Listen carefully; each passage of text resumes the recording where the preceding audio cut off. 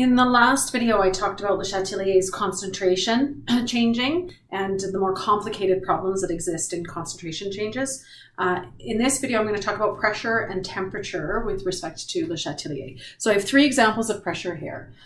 So the first thing you have to know is I have to change the volume in order for it to affect the pressure, in order for it to then change my equilibrium. It's not just pressure alone. It's actually a concentration issue. And so if I change the volume, I'm changing the concentration of those gases. But this is paying particular attention to just gases. It's not about concentration of ions or aqueous, or this is just about gases. So if I change the volume of the container, I change the pressure of the gases don't like that pressure change, and so they shift to restore that pressure, the equilibrium pressure. So it is a pressure problem, but we're changing the volume. We have to change the volume. If I were to just take this chamber and like cram in a bunch of argon in order to like increase the pressure in the chamber, the molecules don't care about that. They don't do anything to shift. Okay, so putting an inert gas into an equilibrium system doesn't change the equilibrium. Okay, so here we go. Here's one example. If I take some of this and equilibrium with this, and I play with the volume, so I'm going to take this chamber that these two things are mixed in, and I'm going to decrease the volume. Well, if I squish that balloon, it's going to increase the pressure. If I increase the pressure, this equilibrium wants to shift to the side that makes the pressure lower. Because it's like, what? All this pressure? Don't like this pressure. I'm going to shift to the side so I don't have to feel all this pressure anymore. Right? It's like a stroppy teenager who's like, you know, mom is like, study, study, study. And the teenager's like, whatever, shifting to the side of no pressure. Right? Whereas if the mom's like, sure, you know, like, go ahead. Then the teenager's like, oh, I'm going to, anyway, you get it. Whatever. Anyway, here we go. So decreasing the volume, increasing the pressure. I'm going to shift to the side with the less moles of gas to restore the pressure. Therefore, it shifts right. Now, this is quite wordy, and I find that there are two types of students that I teach. One that they're like, it's a sentence. I got it. I've memorized it. It's fine. I can do it. And the other group of people that are just like, it was like all of these words that didn't like stick. So for those people who are more visual thinkers, this is what I do. I draw this little diagram for you, okay?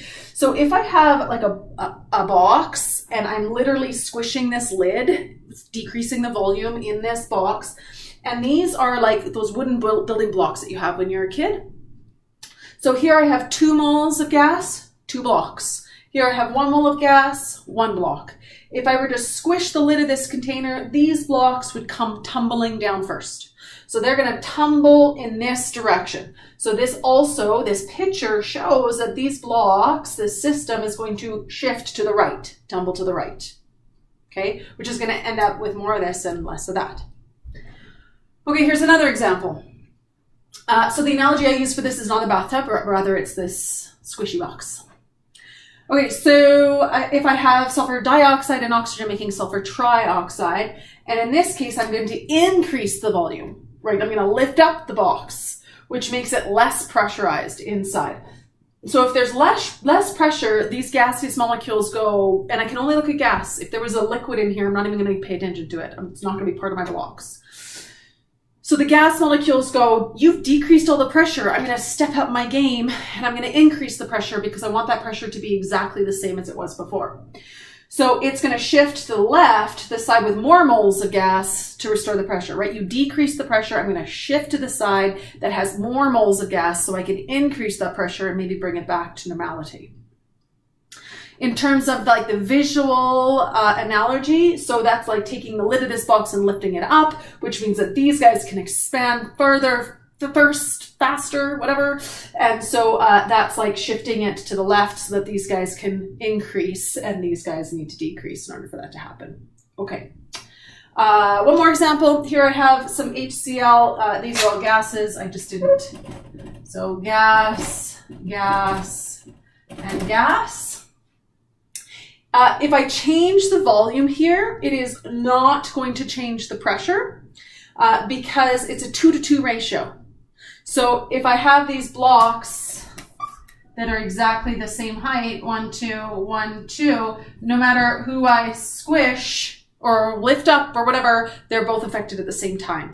And so changing the volume to change the pressure in this situation would have no change on the equilibrium, because shifting left or right does not get to restore that pressure for it.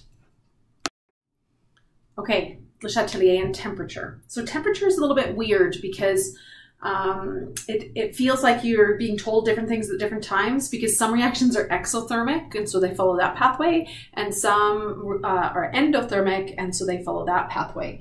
The important thing to remember is these two did no change to the K value, and these ones do change the K value. Okay, that's like super important to recognize. And in fact, actually, let's talk about how this changes the K value over here. Okay, when we get to the end there. So this is no change to the K value. These ones do. Temperature does change. Not these ones, sorry. Duh. Temperature changes the K value. Okay, so here's two examples. Here I have an equilibrium. It tells me that this is an endothermic reaction. There's my energy in the, they might give you a number, they might give you an E, whatever. So this is tying in again with unit 1, where the thermochemistry unit, where you learn that energy as a reactant must be endothermic. Okay, so if I increase the heat of this flask where everything's all present in there and I turn up the heat, this wants to turn down the heat. So it's a little bit like in the middle of the winter when somebody in your house goes over to that thermostat and goes doot, doot, doot, and just increases it just a degree or two. There's always somebody else that comes in and goes, hey, who turned up the temperature? And doot, doot, doot, and tries to turn it down again. That sounds like my brother. That's my brother. So if they're decreasing, if you've increased the heat, it's like, who turned up the temperature? I want to decrease the heat. So it's going to, turning up the heat is the same thing as turning up the energy. Turning up the energy, now this is where we can use the same bathtub analogy. If I've dumped in a whole bunch of energy, it's going to shift to the right to replace, or to use it up, right? So it shifts to the right to use up all that extra energy that you just put in there, which results in an increase in my HCl, an increase in that compound, and a decrease in those two compounds, okay? You made it hot, and so it does more endothermic to cool it down. Always does the opposite. Okay, here's another example. So here I have this example, and the question is, what happens when I cool it? Well, it doesn't give you energy in here at all, and so we have to go back into our unit 1, reminding ourselves that I can figure out the delta H of a reaction when they give me nothing. I can use Hess's law, sum of formations. And so the sum of the number of moles of the delta H of the formations in your data booklet of the products minus the same thing for the reactants. So plugging the numbers in from your data booklet, and you see that this is negative a number. I don't actually even care about the number. I just care about the negative. The negative tells me exothermic. So I can go back to my reaction and I can say, hey, that means energy is a product.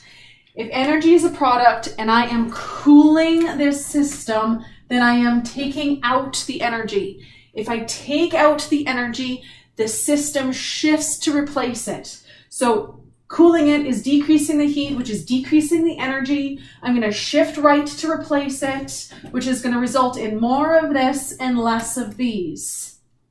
Okay?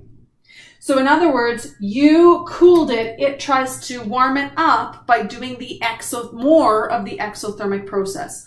This is in equilibrium, so it's doing a little bit of the exo and a little bit of the endo at the same time. But because you cooled it, it's going to go, ugh, I had everything balanced and you just messed it up. So I'm going to do more exo until I can get it back to being restored again.